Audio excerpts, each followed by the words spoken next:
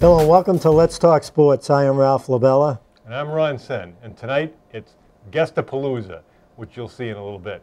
First, I want to talk about political correctness. Now, the political correctness issue has come up with the possible renaming of the Washington Redskins. That's what they've always been. The fans there are committed to that. The Skins fans could not be more rabid, but there's a big movement in Washington to rename the team. Additionally, there's a bill in Congress which hasn't really gone anywhere to rename the team. Of course, it's not the only team that might not have a politically correct name. For example, the Fighting Irish. It doesn't say the pleasingly correct Irish. Well, I mean, they have a mascot who looks pretty much out of control. And then you have the Fighting Sioux of South Dakota. In fact, they're famous because apparently they have an incredible college hockey rink that's over $100 million that was donated to them, decorated with numerous Native American artifacts. And when people went to the administration and said, we want to rename the team, the donor of the hockey rink said, yeah, fine, you can rename the team. I'm taking my hockey rink back. I'd like to know how many people want to change the name of the Redskins. Well, they actually, could be 2 people. Actually, they did a poll, totally great segue into it, and 4 out of 5 people say, no, they don't want to rename the Washington Redskins. Now, what is Melrose? Melrose is the Red Raiders with Native American symbol. When I grew up in Wakefield, it was the Warriors. If we look at Army helicopters, you have the Black Hawk, Apache, Comanche, and Iroquois, because Native Americans were valued for their tremendous warrior spirit. So I guess it depends on how you look at it. If you try to make a parody of any race, ethnic group, whatever, and insult them, make fun of them, on the other hand, if you respect a culture for what they really do, the Mongolian hordes, great horsemen and warriors from the past, Genghis Khan and the like, Mongolian horde. I guess that's a bad thing, or is it a good thing? I don't know. Yeah, but I mean, that's been going on for a while. If people have problems with, again, the Redskins, if you have, like you said, it's 20%, right? 20% of the people, and most of the time they get their way. It always works out for them, it seems like. It's all about being politically correct. It's kind of a shame at times. Well, speaking about being politically correct, one guy who wasn't politically correct this week was Jason Collins, former Celtic, more recently Washington Wizard, and Collins acknowledged that he was gay in an article that came out in Sports Illustrated with the title, "The Gay Athlete." To me, a lot of the articles are saying Jason Collins admitted he was gay. Well, I didn't know that it was a crime for him to be gay, so he just acknowledged that he was gay. And the response overall has been very interesting because there's been a lot of different facets to it. Sports journalist Tim Brando kind of reacted to it and says, well, why is it that if I'm a middle-aged white guy, I'm disenfranchised now because it's better to be gay and black? It's like, what? If it were such a great deal to be gay, why is he the only athlete that's ever come out? That's where I'm uncomfortable about the whole thing. Why are you making a big deal of it? I mean, it's in the papers. It says he's going to make a ton of money now from endorsements. I mean, no one cares. No one cares in it. And that's another thing. They shouldn't be making a big deal of it because it's something that, everybody, I don't know if people have to, in the past, have to adjust to it, but now it's not even an adjustment. People are gay, people are straight, and that's it. Right. And who cares as long as they're a good person? Right. There's a transition in society where conventional or traditional wisdom has been challenged, especially in younger age people. We've all known people that we played sports with that were gay, and it wasn't a big deal because it's not, as a team, and I think the point that most of the athletes are making is if a guy's working hard, he's a great teammate, he's doing everything he can do to help you be, or she can do to make you successful, that's all you can ask for. I think it's the press. They need something to write about. They want to make it as big a story as they can just to keep them, people reading the newspapers or watching TV. And that's where it's all coming from because the normal everyday person, they don't care. I mean, I work directly with a gay person who's a great guy. He's a great guy. I don't even think of him that way. And that's the way it is nowadays. No one thinks, oh, he's gay, he's straight. They don't think of that anymore. Well, there were a lot of good discussions on TNT with a group of athletes, Shaq, Kenny Smith, Barkley, and so forth. And Kenny Smith made a great point. He said, all my life as a black man, I've fought for inclusiveness. So how could I come out and not be supportive of somebody who just wants to be included? And Barkley said, anybody who thinks there's never been gay players before in the NBA is nuts. He says, I've played with people who I'm sure are gay, but it was just not a big deal. And yet, there's going to be a lot of other points of view, too. And a good one is that not everyone's going to agree with it, and just because they don't agree with a certain lifestyle doesn't mean that they're a terrible person. It just means that's their belief. You know, if you want to persecute someone because they're of a different group, then it's not okay. But if you want to disagree with it, I think it's important to accept people's right to disagree. Right. They talk about tolerance. You have to have tolerance on the other side, too. You know, people that are uncomfortable for whatever reason. But, you know, nowadays, I mean, I remember when I was young, when I was like 10 years old, and now, the way I look at things now, I mean, you look at Paul Pierce. Do you look at him as a black person? I don't. No one does anymore. Just you know, if he's, I mean, you don't look at a black or white person and say that's a black or white person anymore. You can be somewhat colorblind. When you're watching sports, you can say that man or woman can play, or you don't think they can play. You don't say, oh gosh, the shortstop on Toronto is black or white. I mean, you just don't see them that way. But most of the younger people in high school, the kids, I mean, they think the same way that I do now. I didn't think the same way when I was 10 years old that I think now. You know, and well, probably in the last 20 or 30 years with me, you know, I don't care as long as they're a nice person, that's what counts. But I don't look at people until someone says that, you know, when they talk about, say, an Afro-American, I don't even think of them being, you know, I just like Paul Pierce, I don't even look at him that way. And that most players, you know, any player. Well, I mean, that's the way it is nowadays. But until people bring up, oh, he's gay now, and then people start talking about that. Well, and there's some irony in that the Celtics were the first team to have an all-black starting five. They were the first team to have a black coach when Bill Russell was there, and now they have the first team, or one of the first teams, obviously, that had an acknowledged gay player. And I did like what Barkley said. He said, this is an important day for the NBA. The NBA has always been about breaking down barriers, and this is certainly a barrier that needed to be broken down. But as far as we're all concerned, there really wasn't a barrier there. You know, when you think about 99.9% of the people, you know what I mean? Well, he's got a lot better chance probably to play in the NBA next year because of this, because he's really at the tail end of his career.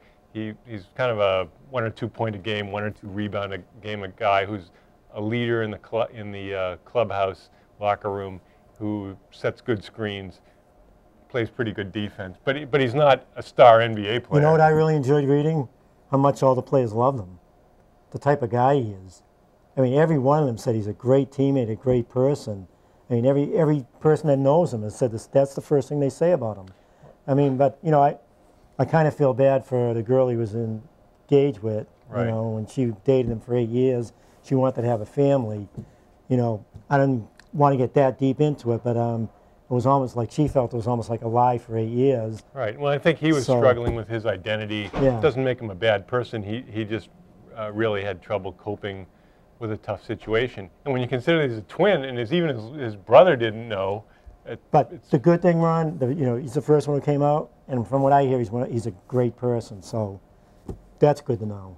Well, he's made $32 million in NBA salary, so hopefully he can put together a few more shekels and do okay for himself. We'll be right back. Hey, this is Paul Rabel from the Boston Cannons, and you're watching Let's Talk Sports. Welcome back. Joining us in this segment is Lou, the sports guru Spagnola, singer and a musician extraordinaire, and again, the man with more Facebook friends than people I know. That's good. At least you're going to tell the truth about me for once. How many lies can you tell about a person in one sentence? First, at the beginning of the year, the Boston Bruins were destined to win the Stanley Cup. By the end of the season, local fans have pretty much buried them. But one game into the postseason, they're 1-0. Hey, what can you say? You know, a week ago they took more hits than a piñata at a festival. And now all of a sudden, there they are. Look at that game last night. Did they not look unbelievable? They looked like 2 years ago. They dominated the game, and what I enjoyed was this third period. I mean, basically, the second half of the season, they've been blown. I think 2/3 of the games they were winning in the third period, they blew it. They had to go into overtime. But that's only one game. What do you look for the next game? Same thing. You know why? Because I'll tell you what, if they revert back to what they ended the season on, it's going to be a short series with anybody. I think anybody, even Toronto, no matter who you line them up against. You know, I mean, never mind the Western Conference teams like Chicago or even Detroit that squeaked into the playoffs. I can't see the Bruins the way they ended the season. You know, the one thing though I got to say is, Tuukka Rask I think took a lot of unnecessary heat. I mean, the guy could win the Vezina for all the crap he took from people that don't know the game. I mean, you know, his own defenseman couldn't clear the front of the net. He was constantly, he didn't know what way to go. You know, he's getting blocked by his own players. And I don't think the intensity was there. That was the biggest thing. The biggest problem for me was the intensity. Like, they'd get to the third period and just kind of be like on the periphery of, well, you know, I don't know. It was like they knew that they were going to make the playoffs. Well, I don't see this team going really far for one reason. They're so sloppy with the puck in their own end. And against good teams in low-scoring games, that's going to cost you. They're not going to score 4 goals a game or 3 goals a game. So one silly mistake is going to catch up with them sooner or later. Oh. Well, if you remember when they won the Stanley Cup, they ended up lousy too at the end of the year. Weren't they something like 8-14 or something like that? Yeah, and they did end. They ended the season on a down note. But you know something? I mean, obviously Tim Thomas was great during the season. He was even better in the playoffs. And you know, people forget we were a 2-1 lead was safe with that team. You know, you didn't get that. It reminded me of the early 2000 Patriots, where if they were up at a touchdown, they had the defense that would just shut you down for the rest of the game. You know, the Bruins, the last couple of months, it's like a 2-goal lead was never safe with them. Well, it's fading in the third period, and more than anything else, stupid play, bad penalties, people knocking the puck out of their own end into the stands twice in final minutes, costing them games. Yeah, and Tuukka Rask is not as consistent as Thomas. No, was definitely either. not. So I don't know. He's not as good. Absolutely not. You know, but I don't think he's the fault.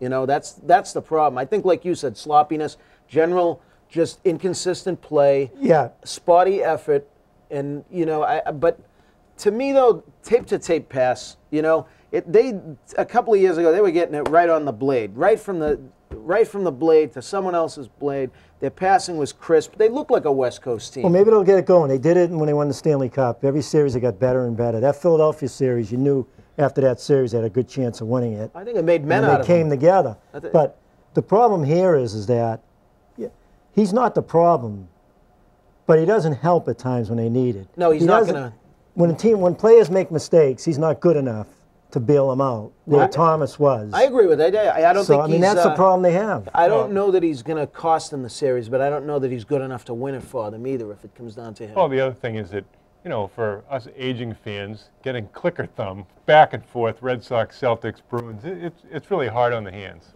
Yeah, well, you know, it's hard on, I guess it's hard to be humble if you're a Boston sports fan. You know? No, what are you going to do, though, you know? It could be worse. At least our team, you know, we don't have to worry about singing Hail to the Red Tails. You know? Well, unbelievably enough, the New York Knicks dressed in black for the Celtics funeral last night. Unfortunately, they forgot to show up once the game started. Whose decision was that? I mean, what are the owners thinking about? They let the players do what they want? Well, Woodson didn't know. He said. Well, it's for the players. Right, exactly.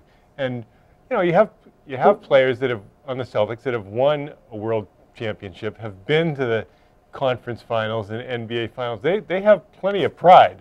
Never kick a sleeping dog.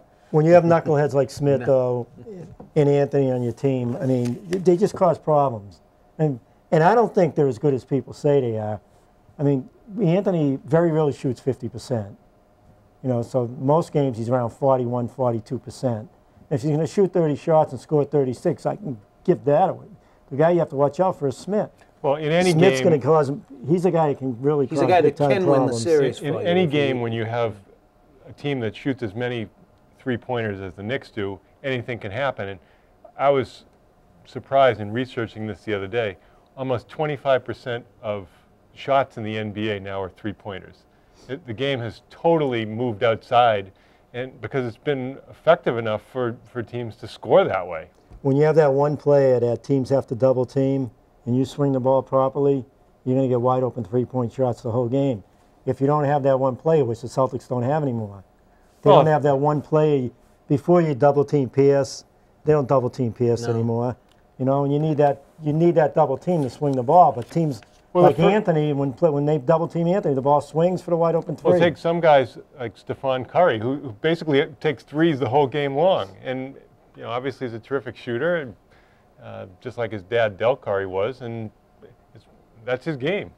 You know, you talk about the old days, though. Could you ever picture 20 years ago if somebody said that a player is going to take 12 to 15 three-point shots during a game? You would say, come on. You'd be like, get out of here. That's never going to happen.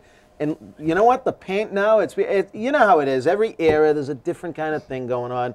I mean, you know, in the 90s was kind of like the New York street ball era. Everybody slam dunked. You went through the paint all the time. Then you had a team like Detroit Pistons that didn't let you in the paint. If you got a great defensive team that doesn't let you penetrate, well, okay, then you have to shoot. And a lot of teams just couldn't shoot back then. You've got to attack the pick and roll. In the NBA, if you don't attack the pick and roll, forget about it. And the Celtics were getting killed on that last night. The other issue is, you know, for example, the WNBA's moved out the three-point line to beyond, I think, 22 feet. But it doesn't matter because people, if you move it out 2 feet, people will still shoot from out there. But you touched upon something I was going to say, because I'll tell you, I think, like every sport, you know, they want to tinker with, should we raise the mound? Should we lower the mound? Should we bring the fences in baseball? In football, the two-point thing, you know. Basketball, how long until they say, okay, we got to move the three-point arc out because now it's bombs away? And they're going to say, okay, well, we want to do this. But right now, I think it's because baseball, football are always going to be up here in the ratings, and then you got to figure, you know, hockey's here and basketball's here. If basketball was to get up to here again, like the 80s, the Magic and Larry thing, you got to wonder about that. They're going to start tinkering with things, moving the free throw back. You know, there's a lot of things thinking that goes with that. Well, there were some interesting statistics that came out. In addition to the fact that no team's ever come back from a 3-0 deficit in the NBA, I think they said that there have been 104 teams in that 3-0 deficit, and only 11 have made it back to 3-2. 3-2. So you think 3-3? 3 made it. I didn't hear that, what the statistic was, but it's, you know, and the NBA has the greatest home court advantage of any sport. It's 68% home team wins, and you know, it's easy to see how, especially with the officiating, which is usually heavily toward the home team. You know what I worried about is, though, is Paul Pierce. He played 44 minutes again yesterday, and he's just playing too many minutes. Well, down the stretch, you know, they'd have Pierce going one-on-one. You know he's going to back out and take a step back. The other team knows he's going to back out and take the step back. His legs were gone. The shots were flat. And then, you know what I couldn't figure out the other day? They have Pierce, right? I guess it was tied at the end of 12 seconds ago. So they come out and set a pick for Pierce. Now, with 4 seconds to go, Chandler picks him up. How stupid is that? Pierce can't go to the basket like he used to go. You know, now he's got to take a jump shot over Chandler where he had Kidd on him. They should have left him one-on-one with Kidd. It's like we said before, when Baylor lost to Louisville in the women's play, Brittany Griner's out at half court defending somebody. Why she, you know, if she were underneath waiting for the girl doesn't get fouled. She doesn't get 2 free throws. Baylor wins that game. Maybe they get back to the national championship. We'll be right back.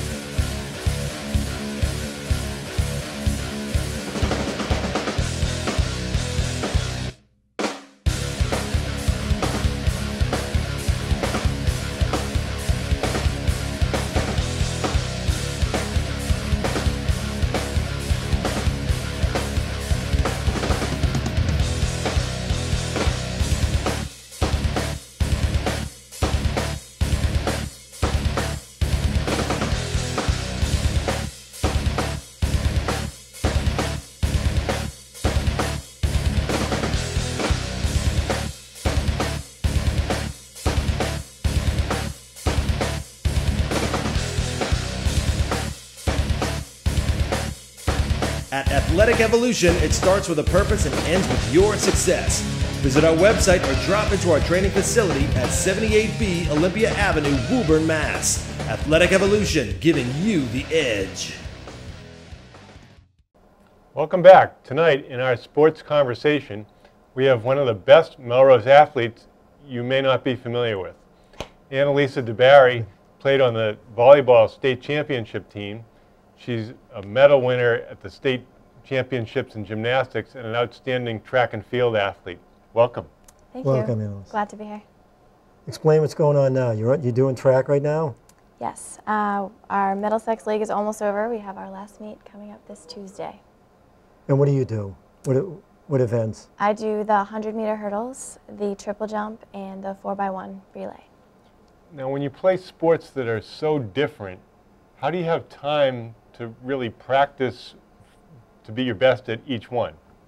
I think doing each sport kind of plays into the next one. So being in shape for volleyball helps me with gymnastics, and being in shape for gymnastics helps me with track. So they just kind of play into each other.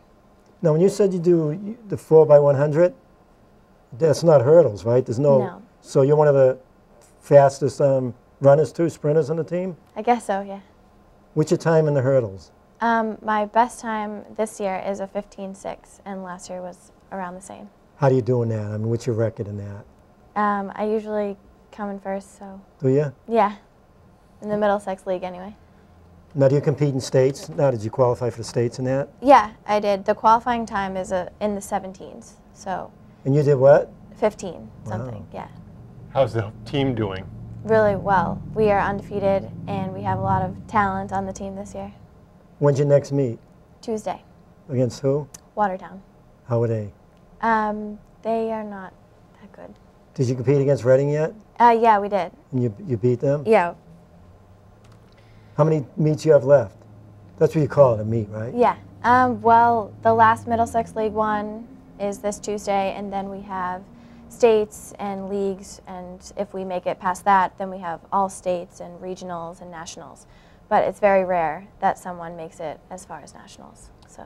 Now, gymnastics has been outstanding here. I think they've won 4 league championships in a row. Yes. And obviously there's a great infrastructure.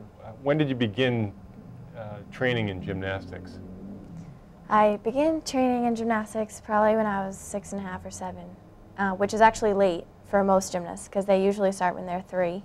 But I started when I was pretty young, and I started at a pretty intense level, and then it built up, and then by 6th grade I was practicing 4 hours a day, 6 days a week. So 4 hours a day, 6 days a week? Yeah. Now, how often do you do that? Right now I don't do that anymore. It was too intense. So now I just practice with the high school team, and then over the summer I do a camp. But I've stopped doing it at such a high level. Now, how many events are there in gymnastics? 4. 4, and everybody has to do all 4, or do you have? No, a lot of people specialize in a couple or just one, and some people do all 4. Do you do all 4? Yes. Well, you know, you're the Middlesex League, reigning Middlesex League all-around champion, is that correct? all around. She's very modest. She doesn't want to tell us anything. But is there a favorite event that you have? I tell people it depends on the day, because usually for vault you need to be like really energized or angry or something to do well, and beam and floor you need to be more, you know, balanced, and obviously you need to be more calm. So it kind of just depends on the day. So I don't have a favorite. Now, you're the champ this year? I was it got last? 2nd place this year. Last year you were? Yeah. Well, in the Middlesex League I got champ both years, and then this year I went to states and I got 2nd. 2nd in the state. Yeah. Well, that's what I mean. So Yeah. So when you talk about recognized athletes, Annalisa is extremely well known in the state. As far as volleyball goes, you know, volleyball had a spectacular year this season, and many of the girls are playing off-season volleyball. Are you on a team this spring? Yeah, me, Maeve, and Cassidy are all on the same team, and Jill is also playing through the same program as us. And what program is that? Pumas. Okay. Yeah. And you know, we're expecting a lot of great things from this year's team, which it should be very interesting because you may be able to be a little bit under the radar and sneak up on people too. Yeah, I think a lot of people believe that we're not going to be that good, but we've been practicing with the state championship team every single day during this past season, so I think we have a lot of potential, and we have What a lot about to at the offer. net? What about at the net? I mean, we have the girls working hard there. Yeah, I know I'm working really hard. That's you- my favorite place to be. Now, so. you're an outside hitter. Yeah, Now, where are you going to be playing this year?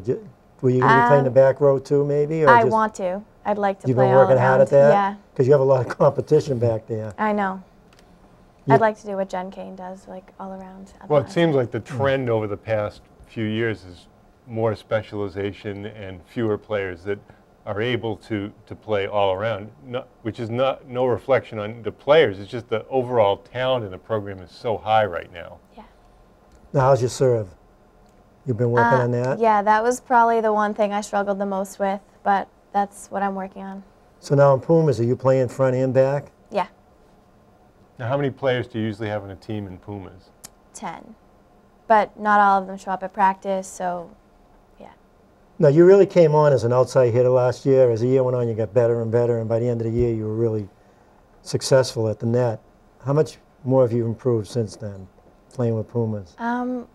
I probably, at hitting and at the net, probably not that much. I've learned different kinds of sets, so like speeding it up or hitting a different way. But I think that I learned the most through the Melrose season, hands up, like hands down. It's definitely, we practice every day, and it's specialized all like on you. It's all about you, and they really take the time to make sure that you learn from it. So I haven't really learned much more through Pumas. I mean. Now, where'd you get the great ups? Was it from gymnastics? I think so. Either that or genetics. Yeah.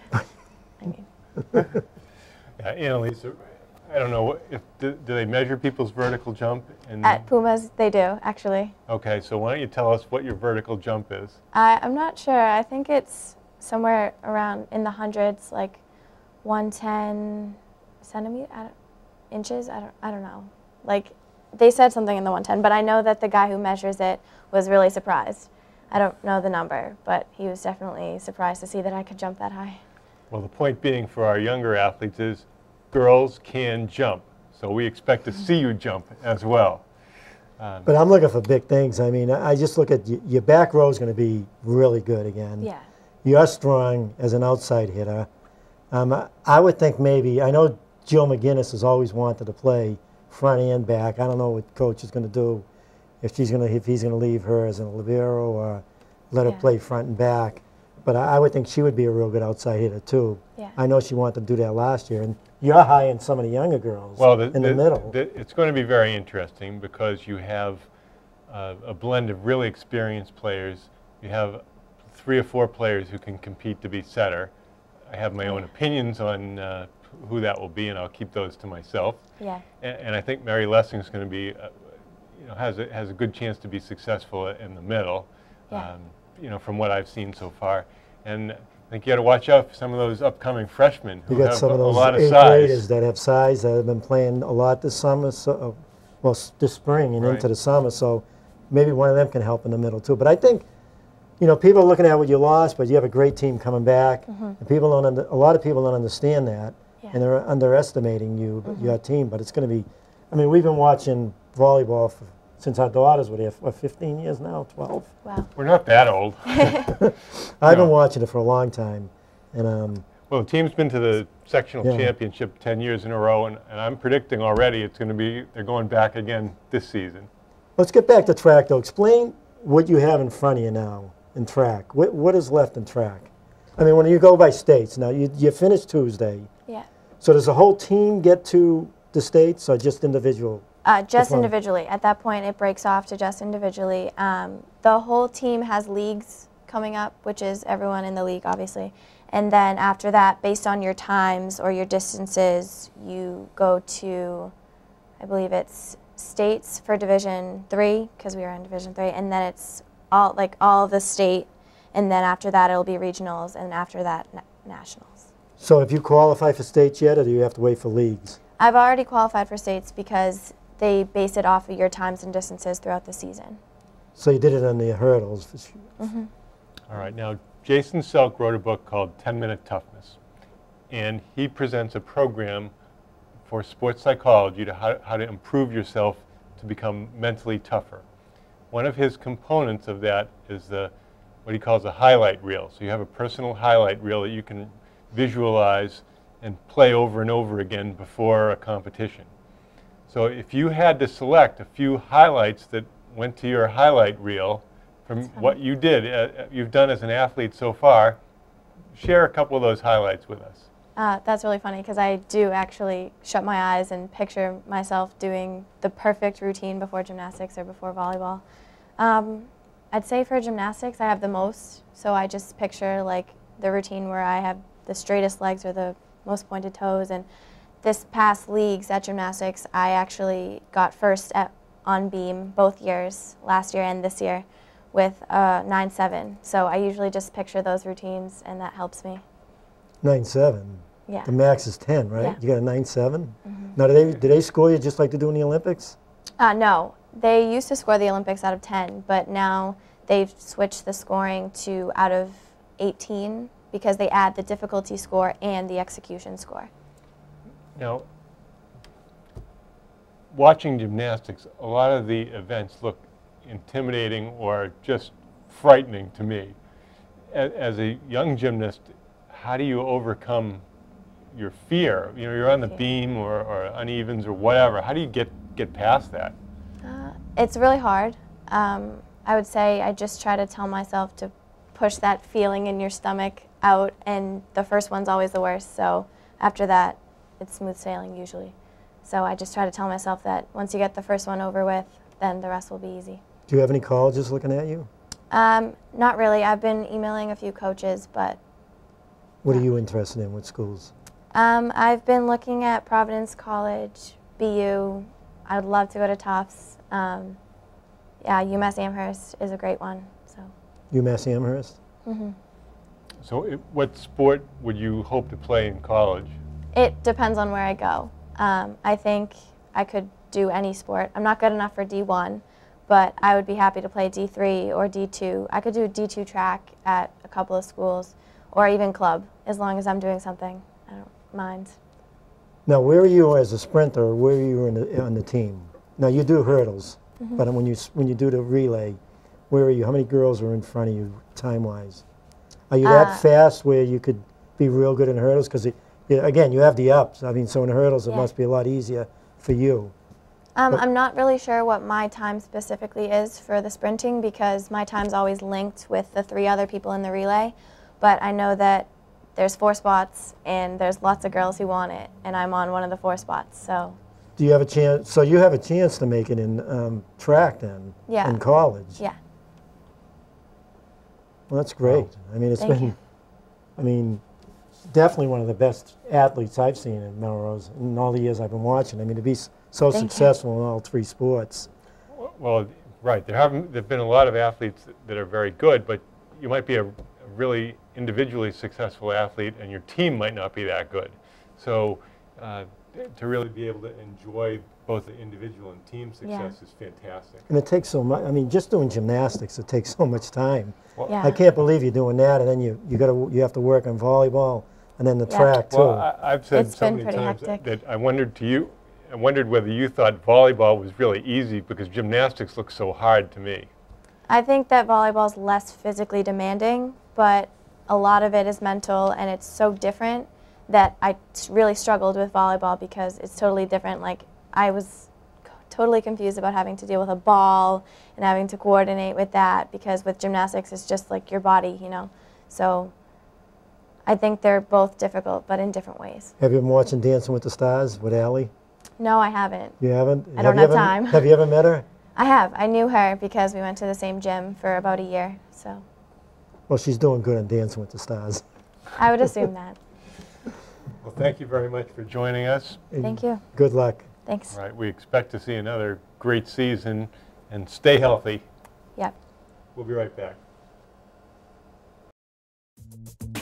On and off the court, Visionary Basketball Group delivers programs that empower players with skills for athletic and personal success. Our players undergo learning experiences that position them for positive lifelong achievement on and off the court.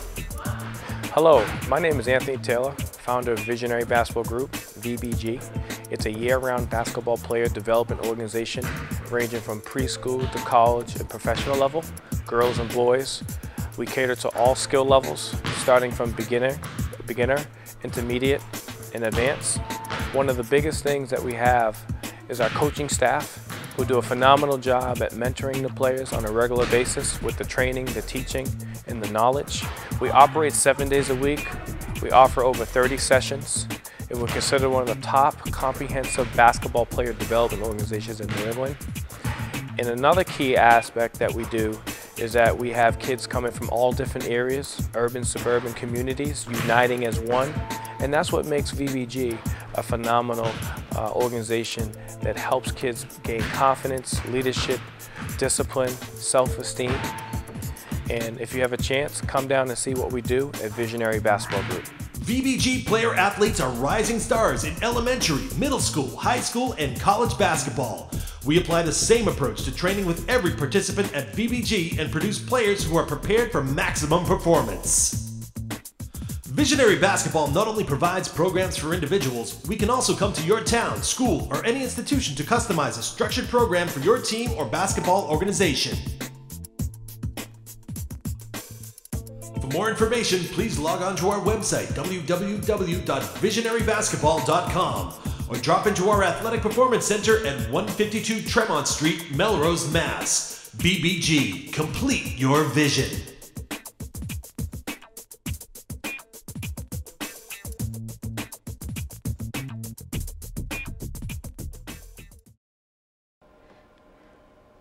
Welcome back. Tonight, it's the Dickie V awesome baby return of Aztec Gino, one of the unofficial mascots of the Boston Celtics. Welcome. Good to be here, guys, and thanks for Nice having to me see again. you. Always a pleasure. Great timing after that big win last night, huh? Unbelievable win last night. Like I was tweeting, all my fans, don't doubt the heart of a champion. And definitely the Celtics showed that last night, Ralph, that we have the heart of a champion, guys. How about Garnett, huh? Is he something or what? Garnett is 17 rebounds. 17 rebounds, 18 rebounds. The last 3 games, he has been averaging phenomenal numbers. I think he's got the fountain of youth like you guys. Well, I hope they pack Paul Pierce in ice today to try to get him to be able to recover for the next game tomorrow. Yeah, my worry is Rivers played only 7 players last night. He's not playing players like Lee, who I really like. Lee sprayed his ankle about a month ago. Sure. Came back, struggled a little, but he's quick. To me, he's their best guard, I feel, with Rondo out. Of course. And he's not playing, so I don't know. I wasn't happy with just 7 players playing. What do you think? No, listen, I agree with that. We need to have more players step up. But Terrence Williams had a good game last night, Ralph. Terrence Williams' run brought a lot of energy. Carmelo couldn't guard him. I was wondering, when Doc went to Terrence Williams, he probably said, "What, you're looking at me?" I mean, he must have been shocked. Well, the good thing that Terrence Williams does is he breaks that press right away. He gets the ball over midcourt right away. Exactly, So they yes. have plenty of time to run a play or run their offense. Some of the other players, Terry brings it up, he's going sideways with the dribble because he really can't beat the defensive player. So by the time he gets over midcourt, there's like 10 seconds left on the shot clock. Exactly. And they're rushing their shots. No, I agree with that because, you need to just, Doc always says, push it. He likes guys to just explode, bring it up, and then, get one of, Pierce or Garnett or one of those other guys involved. Well, and the guy that earlier in the year, people were questioning his heart, whether he was healthy enough, whether he had the guts to make the plays down the stretch. Jeff Green, unbelievable last night. Uncle Jeff, or as we call him, Iron Man. What a guy. What a great, great player, great addition for the Celtics, and good to see him recover from that terrible, from that heart, problem he had. Yes, heart problem, and he seems to be coming along. And last night, hitting big threes, guys. Yeah. As a matter of fact, 5 players went over double figures in last night's game, and that I think was one of the key of the victory, guys. Yeah, Terry was hit 5 3-pointers The too. Jet finally came alive. They said the Jet engines were cold, Ralph. Finally, the Jet came alive. If he gets going, I mean, he's going to be a big plus for them if he can keep it going. They need his scoring. Definitely. Yeah, somebody said he has the highest plus-minus of any player in the Celtics in the series so far. Oh, so. Definitely. We need Jet to step up. You need Green to get going early, We need Green to get going because, I mean, listen, guys, we can't just depend on Paul Pierce. You guys know this. I mean, Paul Pierce was doing too much in this series, playing, you know, bringing up the ball as Rondo is, you're not there. They were exploiting our guard position. Paul Pierce was rebounding. Paul Pierce was scoring. Assisting was too much on the captain. So, you know, we need other players to step up, guys. Now, obviously, Pierce is in a situation where he may or may not be back next year. You know, Danny Ainge was talking about that today. He says it's going to be a very difficult situation to be in for the Celtics. Well, he has one more year left, doesn't he? I think they have a possible buyout available to his contract. So. Well, you know, I love Paul Pierce, especially what he has done for this franchise. And to be honest, guys, I would like to see Paul Pierce retire in green. It's like, you know, it's like Larry Bird. You know, or, you know, you wouldn't trade Larry Bird, you know, after all he has done. I think he's the heart and soul of the Celtics. I mean, we know KG is also, you know, he brings a lot of intensity, but Paul Pierce, going to the Garden and not seeing Paul Pierce would be very sad for a fan and a super fan like myself. Well, you know, if Paul Pierce goes, you know Garnett's going. Well, I think Garnett said he wouldn't play without Pierce. Yeah, he wouldn't play. And there you go. But why, if you're the Celtics, would you not want Paul Pierce back? Well, I know that trade him. I know the guy they love is Jefferson, but Jefferson's not. Who are they going to get? Who's going to play with? So they want to give up. They want to give up Pierce's salary so they can get Jefferson in. Are we talking Al Jefferson? Yeah, right. Ron? Al Jefferson. Oh yeah, you know, I think he'll be a good addition. But again, I would like to see Paul Pierce retire. My opinion, especially what he's done for this franchise, bringing a championship in 2008. I would love to see him retire in green, guys. Well, they need to work it out. I mean, he's one of the top 10, 20 scorers in NBA history. And he might be, if you had to have the ball, if you had to score the ball on one possession with any Celtic to make their own shot, Pierce is as good as anybody they've ever had. Yeah, what if you bring his minutes down to 28 minutes instead of 38, whatever it is? 28 minutes, he'd be really... That's a great point. Remember, guys, when we brought Jeff Green, the idea was for Jeff Green to start and have Paul Pierce come off the bench. And hopefully we get in at that point soon. But, I mean, I don't know what Ainge would be thinking about, because if they want to go start from new and get rid of, let Pierce go and KG, they both have contracts, number one. Well, I think Garnett has a no-trade clause. Yeah, he has another year. But, I mean, who do they have to bring along? Well, you have Solinger coming back. Yeah, he's a 4. Small, yeah, he's a sort of undersized. Yeah, he's a 4. He's not a 3 or he's not a 1. Yes. He's not, and you got Green.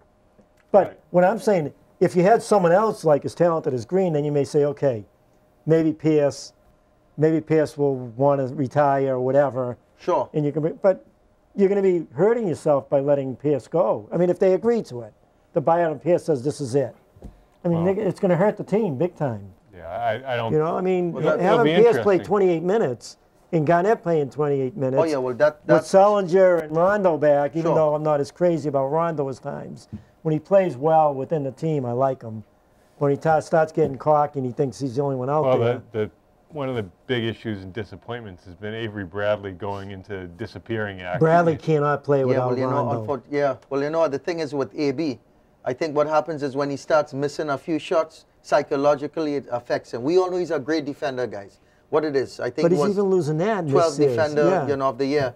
But the thing is, his offense, you know, he's a good defender. You should play off his defense because we need him to defend, especially in this series. But no one hurt him in this series. He's been playing point guard, and he's not a point guard. Exactly. If he had Rondo playing with him, he could be freelance like he used to. Well, he doesn't get the points on those back cuts that he could. I mean, he just doesn't get that anymore. And there's nobody to pass him the ball. But I don't understand why he's playing ahead of Lee.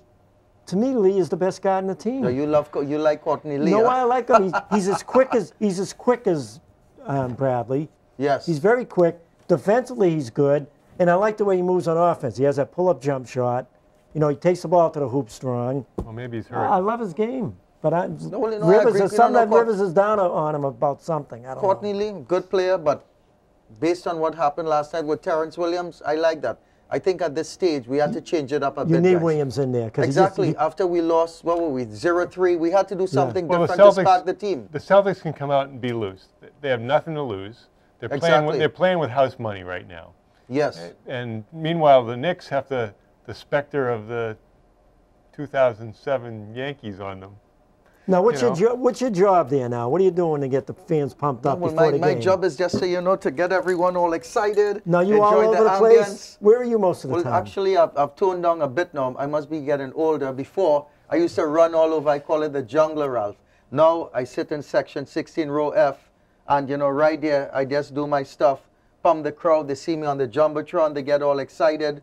So, it's just taking photos with the fans is always exciting. Yeah. The goal is just for all of the fans to come to the garden or the jungler and just to enjoy the experience. And I always like to say, guys, we have the best super fans in the NBA because they are a band of super fans. I'm just one of them. Now, Aztec Gino has a major social media presence, correct? Oh, yes. Aztec Gino is on Twitter. Please follow Aztec Gino, Facebook, and also my website, aztecgino.com. For the latest photos of the games. I love to take photos at the games, run, and then I post it on my website. See them all the time. Yes, so it's always fun. And the fans love you? The fans love me. The best fans in the NBA, guys, are at the Celtics games. I always say we have the Boston as the best. Boston strong, guys. Boston best strong. Fans in the NBA, guys, and very classy. Do you have any predictions for the rest of the series? Are we going to win? Like I said, we're going to repeat the 2004 the Red Sox Yankees? Yeah. When we came back, we will be the first team in the NBA to come back from 0-3 in a series. The Knicks wanted to make history. Guess what? They will make history when they go in the record books run as a team that was defeated by the Boston Celtics. That'd be great to see. Oh, yes. I mean, I think we have momentum. And you know what I didn't enjoy about this series was how the New York Knicks team and the fans were disrespecting us, guys. How about the black uniforms? Yeah, what's the story with that? That's ridiculous. I mean, Ron, what's the story with that? That's total disrespect, guys. Well, we were wondering if you had a black Aztec Gino costume that you'd be wearing tomorrow. Well, actually, I'm not wearing black. I'm wearing green. Because we're so proud of our green heritage, all of the fans will be wearing green tomorrow because tomorrow is the burial. We have the funeral. Tomorrow is the burial. I'm not sure about the wake. When does the wake come? The Hopefully wake Sunday. Hopefully Sunday night. When we close it out, but definitely we have momentum now. I think the momentum should, and the Celtics are showing their class. We're a team with a lot of pride, guys, a lot of tradition. Well, Garnett leads it, I'll tell you. And we have shown. Yeah, we have shown it. They woke up the sleeping giant Garnett's with all of the insults and all that has occurred in this series. Our team finally woke up. Well, thank you very much to Aztec Gino, one of the lead mascots, one of the lead dogs in the NBA, for coming to Let's Talk Sports. Yeah. Let's Talk Sports, #1. We'll be right back. Always a pleasure, guys. You too. Thanks. Hi, we're the volleyball team. And you're watching Let's Talk Sports. Welcome back. We've been very fortunate this season in Melrose that the community's had some fantastic teams through many different sports. Boys basketball got deep into the playoffs. Volleyball team won the state championship. And if you were trying to build up a program from scratch, there'd be some critical elements. Now, I guess that the first one I'd talk about is communication, because anytime you want to have a successful human endeavor, you need great communication, and you need communication with players, with families, with the administration, with the entire community. And there's a lot of other elements that go into. What do you think, Ralph? Yeah, you have to show the players that you really care. The players and their families, you really care about the program, and the players have to respect you. It's that simple. If you show, I found that if you show the players that you really care about them and you want the best for them, I mean, they're not stupid. They know. They know if a coach is giving 100% to them and the team, and they'll give it back. Yeah, I think that's right. Authenticity is so important. I remember years ago being over in Wakefield at a game, and Wakefield coaches came up to me and said, Melrose is so hard to play against because they always have 5 players running down the floor at any time. And they said, most teams just don't have either the players or the willingness to do that.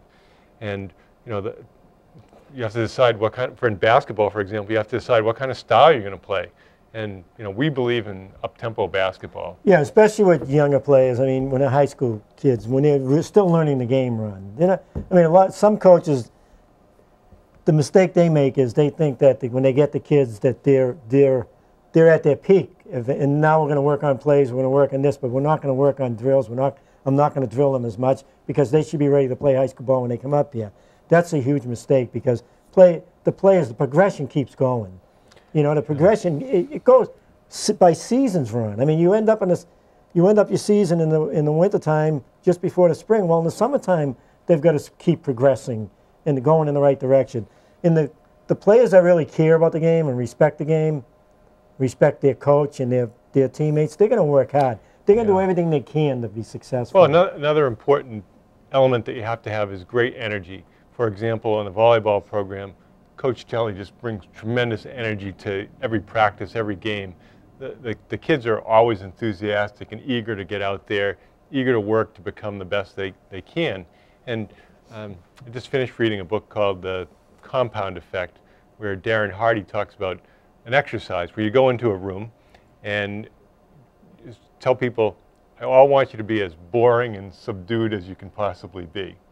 And naturally, you get a low-energy environment. And then he says, now come in, greet everyone, big smile, give them a hug, slap them on the back, and what do you find in the room? You see great energy. So I think you're bringing energy and having players who can energize players around them is so important. Well, Coach Kelly's a great coach. I mean, of all the coaches I've ever seen in high school, I mean, he's one of the top ones, all right? And what I love about him is, and I've seen that with girls we've coached with our daughters, that during the school day, when they walk by him in class or they have him in class, they're all excited. They're all excited. I mean, they're just so positive, and that helps them with their schoolwork, and then they go to practice. They can't wait for practice. I mean, how many stories do we hear about our kids when they see Coach Kelly in the corridor and they say, oh, we can't wait for practice today, I mean, and they all look forward to it. They all look forward to being around him and their teammates because everything is so positive. He's a great coach, and they know he knows the game. They know they're going to get better, and they know by the end of the year they're going to be playing their best ball. Right. Another important edge that great programs have is teaching, because basketball is a game that you constantly learn during your life. I probably learned more in the last 5 years coaching basketball than I did in my previous 40 years being around basketball, because when you watch the game, I watch how the team's running an offense, what the defenders are doing to try to cope with that. Just studying how people try to defend the pick and roll, whether they do it well or not. Garnett's just fantastic at defending the pick and roll. In all the years I've watched girls basketball and boys basketball, high school, I mean, I watch the game as a coach. I see what the other coaches are doing to Melrose. I see what Melrose is trying to do, and I see, geez, if we did this and did that. So you're learning an awful lot by just watching that. And then it helps you coaching the younger girls because you're actually seeing, I mean, what I've seen is I've seen probably at least 50 coaches over the years in girls high school basketball. I've seen how they've run their teams, what they've done on offense and defense. I mean, like, again, if you're watching that, you talk about experience. Obviously Kim Penny's teams at Reading run very sophisticated style basketball. I think the Wilmington coach did a great job with his team last year. And another important aspect of basketball is being able to overcome adversity, because things aren't going to always go your way. You're going to have illness, injury, tough games officiating, you don't shoot well or whatever. And I like what Celtics assistant coach Kevin Eastman says. Are you going to give up and give in, or are you going to get up and get in? Well, I've always said, to all my teams, the best teams, number one, if you're a great defensive team, you're going to be a great team. If you're a poor defensive team, you're going to be a poor team. It's that simple in basketball, high school, college, or pros. But like a lot of times, what I tell our girls is just go out and you've got to be able to mentally compete against the other team. You've got to raise your game. If somebody comes at you, you've got to be able to go at them even harder. And my thinking is the people that identify the quickest and react under control the quickest are the ones that are going to be successful. Right, and I think that part and parcel of that as you develop your program, at least in a running type sport, is you have to have superior conditioning. And it can't just be, well, we're drilling and getting conditioning. You need to have objective measures of conditioning. So when people say, well, I'm in great shape. Well, you know, for example, Lee Rose in his book, Winning Basketball Fundamentals, has 3 groups of players go off in a 24-minute drill. They have to run 200 meters, the guards, and then in a specified time. Then at 23 minutes, the forwards go. At 22 minutes, the centers go, and then the cycle resets. So and for example, the first day it has to be the 200 meters in 44 seconds, and you do that 8 times. So effectively, you run 8 miles, 8 segments of 200 meters, equaling 1 mile of running. So if somebody says, well, I'm in great shape, but they can't do it, well, the coach can say, look, you know, everybody's got to be able to do this. And we understand that, you know, if somebody's got asthma or some other limiting factor, that may be a mitigating circumstance. But if you want to play fast, you got to be in shape. But you know, it all comes down to the program, though, Ron. Who's running the program? Look at, again, Coach Jelly. Look at it. You talk about positive. I mean, everybody in that program is positive. Everybody wants to play in that team. Everybody's doing everything they can to improve. Everything they can. I mean, they're playing at Puma.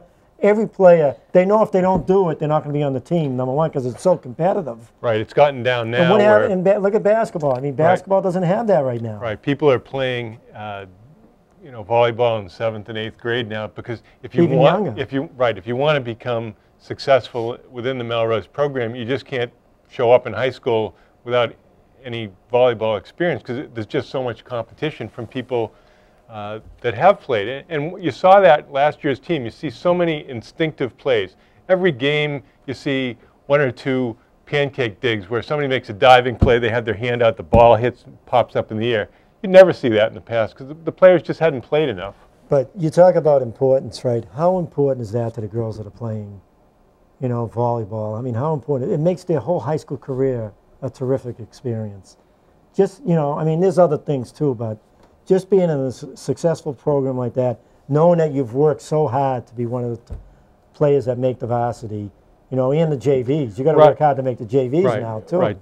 Just to be on the varsity team now, I would say that Melrose's second team, the reserve players, the 6 that didn't start, because you only put 6 on the floor, obviously, were probably the 3rd or 4th best team in the whole Middlesex League.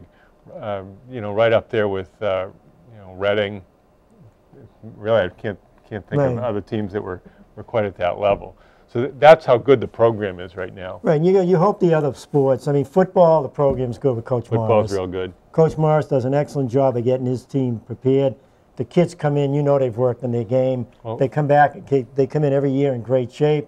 The last several years, they've had tremendous football Hockey's teams. on the upswing with Coach Mirasolo. And the boys' basketball did great. And, you know, hopefully your girls' basketball gets back to the way it used to be. Start from the ball, you know, when the kids are playing youth basketball, you know, you want that family experience. And, you know, they can definitely get it back. But, again, the problem is you got girls working extremely hard in volleyball, you know, in the off season.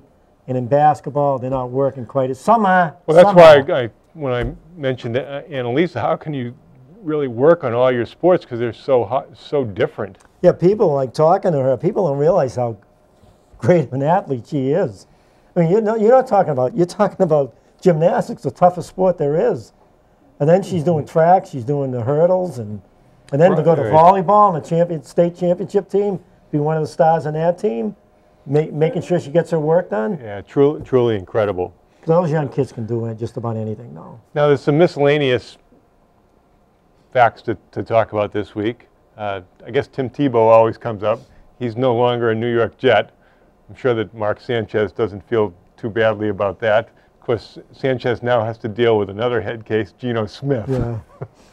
But Tebow, as a Patriot fan, I wouldn't mind seeing him pick him up. He's a football player. As long as he would be willing to do whatever it takes, and not with the expectation that he was going to be competing for the quarterback job. If he came in and said, look, I'll be special teams, another tight end, fullback, safety, whatever. I mean, there's so many things that he can do, but I don't think he'd be willing to do that. No.